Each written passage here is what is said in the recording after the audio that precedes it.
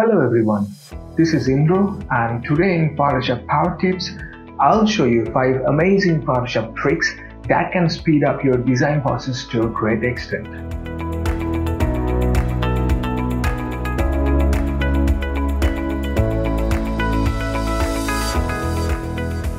In this tip, I'll show you how you can quickly align all center items.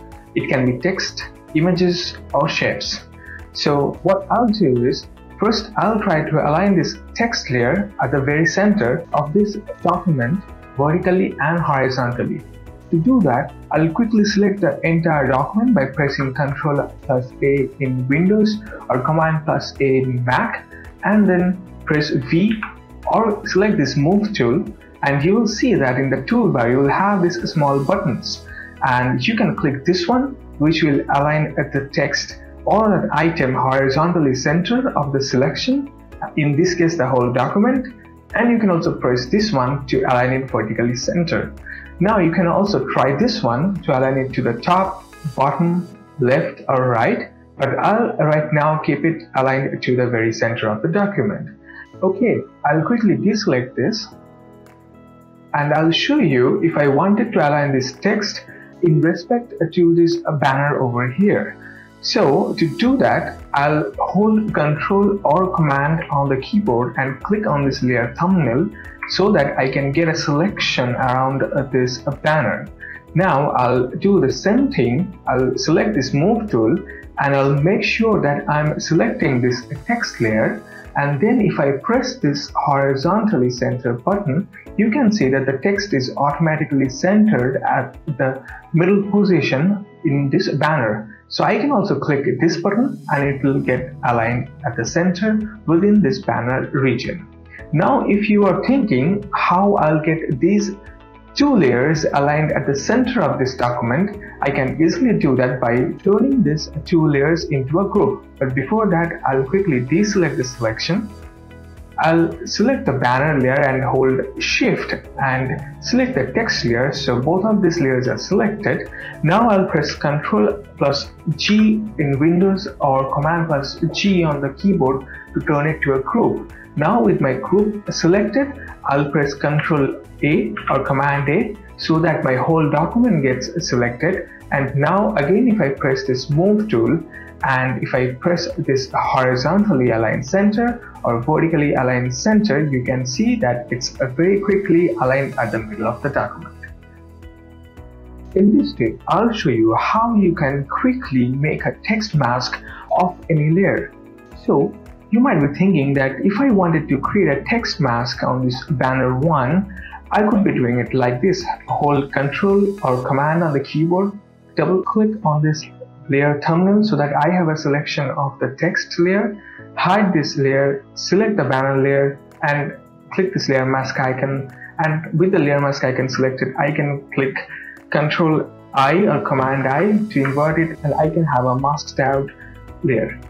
But this is non-destructive because we have a pixel mask over here and we cannot edit the text anymore. So there is a very simple way to add a text mask non-destructively. That means you can change the text even after you have added that text mask.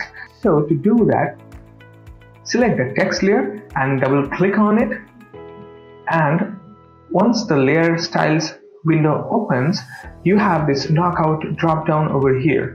Click it to expand it and select shallow. Once a shallow is selected and you start to lower down this fill opacity, you will see that the text layer is starting to knock out the below layers.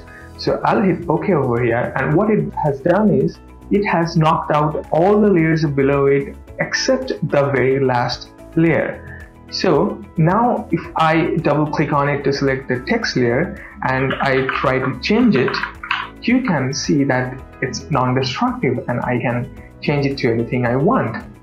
So now all the layers below it are independent. You can simply move them around without affecting the layer mask. Now you might be wondering that I might want to apply this knockout effect on the banner 1, but I want this banner 2 to show through this text. So in order to do that, what you can do is select banner 1, hold a Shift and then select text to highlight both of these layers, and then press Ctrl G or Command G on the keyboard to group them. So what it has done now is it has grouped these two layers, and now this knockout effect will only apply within this group.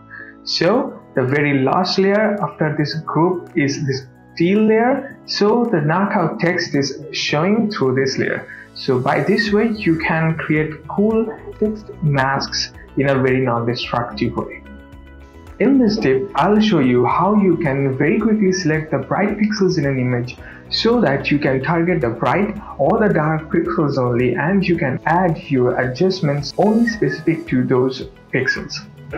To do that, you can select the bright pixels by going to select color range and highlights or shadows, but there's a very cool way to do that.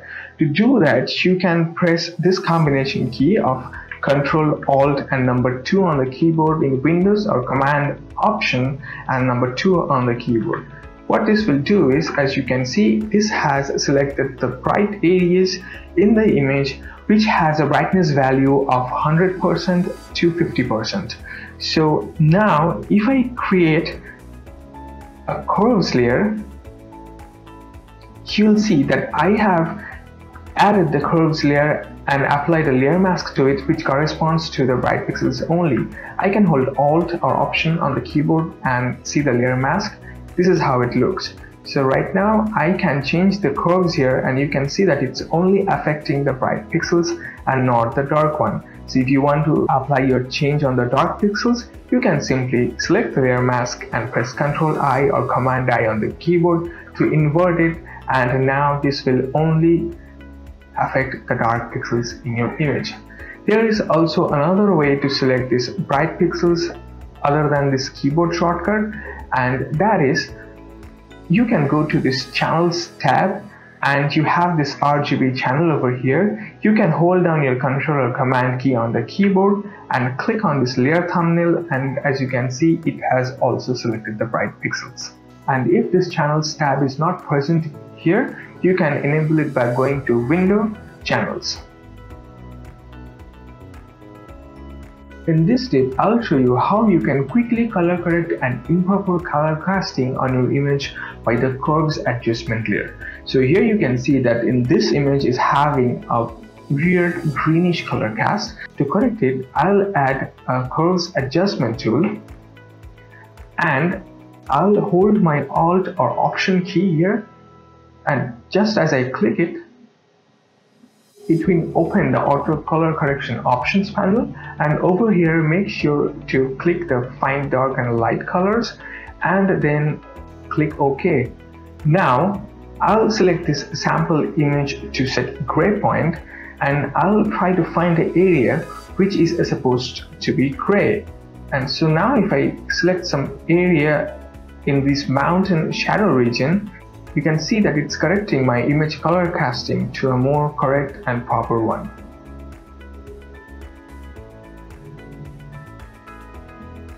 In this tip, I'll show you how you can quickly change the size and the hardness of your brush without even opening the brush tool. So I'm selecting here a hard round brush, and by the time now you already know, I believe, that pressing the square bracket keys on the keyboard increases your brush size. But what if I told you that if you hold Shift and then hit the square bracket keys on the keyboard, it will change your brush hardness. So you can press Shift and press the right square bracket to increase the brush hardness, or you can hold Shift and press the left square bracket, and this will decrease your brush hardness. And with that, you can also change this brush size and brush hardness using your mouse. To do that, you need to hold down your Ctrl and Alt key and then click your right click, and then if you drag sideways, you will see that it's increasing or decreasing the brush size, and if you pull it up or down, this will increase or decrease your brush hardness. I hope you like this video, and if you want to hear more tips and tricks on Photoshop, be sure to share your ideas on the comment section below. And if this video helped you in any way, please leave a like and subscribe to the channel. and hit the notification bell, and I'll see you in the next video. Till then, stay creative.